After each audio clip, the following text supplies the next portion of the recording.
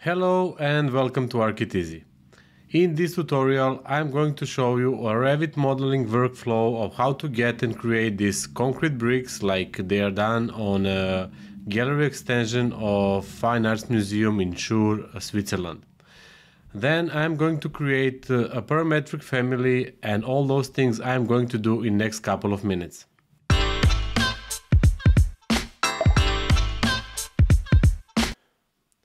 If we take a closer look on this facade and how it's structured, we will see that it's done of a lot of concrete bricks, let's say roughly dimensioned 30 by 30 or 50 by 50 centimeters.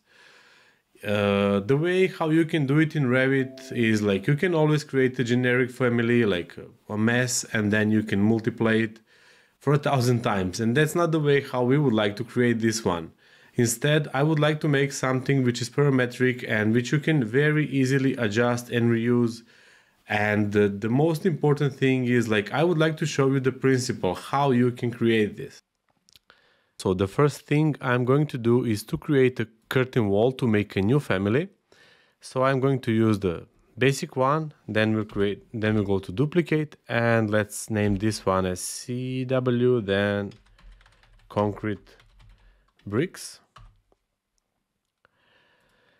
If we go to the picture again, we will see that we have some vertical and horizontal division and spacing. And I will in this tutorial assume that our brick, so it's this part here is 350 and this one is as well 350. So I'm going to create our spacing of 350 by 350. So let's make a horizontal vertical grid fixed number 350. Do the same for the horizontal distance. I will take nothing for mullions because, as you could see here, we have no mullions on our facade at all. So just click OK, and let's create a wall which is, let's say, 7.5 meters. Let's go to 3D. The next thing I would like to do, because as you could see here, I would like to create this panel, and I'm going to do this with creating a curtain wall panel. Let's go to File in Revit, then click New Family, and take the English one. And for a family, let's pick this one, Metric Curtain Wall Panel. When we are in family, I'm just going to go to Exterior View. We'll put this down to 350 because that's going to be our height of the brick, and those two sides on 350 as well. And let's create the extrusion. That's the first thing we need to do. Make it 100 to be, so that's going to be the thickness of the brick. And let's save this family. Then I'm going to load this into the project. I will select the curtain wall, and for a curtain panel I will place this one we just did. If we go to the picture, we will see that we have kind of sloped edges here. So let's back to the family and let's do this. And I'm going to 3D view.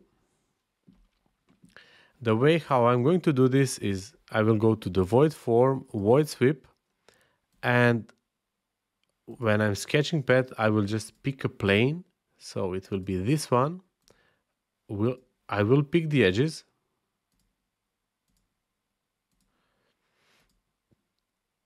And now let's create a profile. So this is 100 as we said, so I will make this as 75 millimeters. Then we'll make this as 15. And we'll close the profile. We'll click OK. So this is how it looks like. Then I'm going to load this into the project and we'll override the existing version. So you see, we got something which looks okay from here. But the next thing are those void forms inside. So let's create them. Again, going to the family. Next thing I'm going to do is I will create these small tiny edges here, and I'm going to do this with a void extrusion form. So let's go to void extrusion, then let's pick a reference plane. It's going to be this one, and I'm going to offset this for 10 millimeters inside.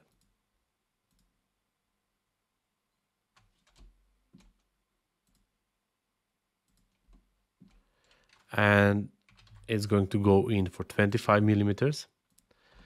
Then the next thing is to do the same thing, but as you could see here, our next voids, they are wider by left and right side than they are from the top or from the bottom.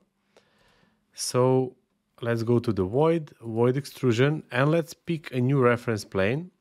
So it's going to be this one inside.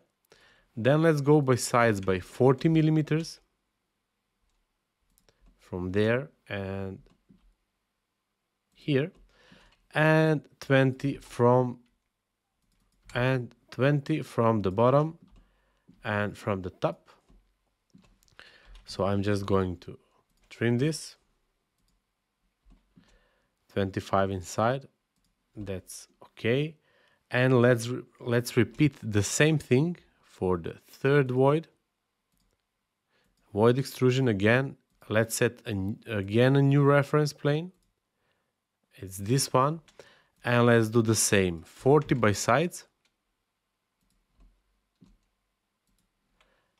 and 20 from the top and from the bottom.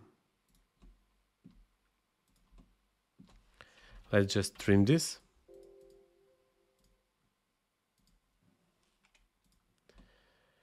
And now when we are done with this, let's select the whole model and assign material. In this case, it's going to be concrete brick. Okay, and let's just load this into the project. So this is how it looked like. Now I'm just going to close the family. I will just save it. We don't need it anymore. And I will go here to the floor plan, and we'll create the wall on the other side as well. So we'll select this one, create similar. So as you could see from 3D, our joint here looks very well, and it's looking quite similar to what we have here on the building. Thanks a lot for watching. I really hope you will find this tutorial useful, and if you would like to support us, please just subscribe to our channel and click the like button.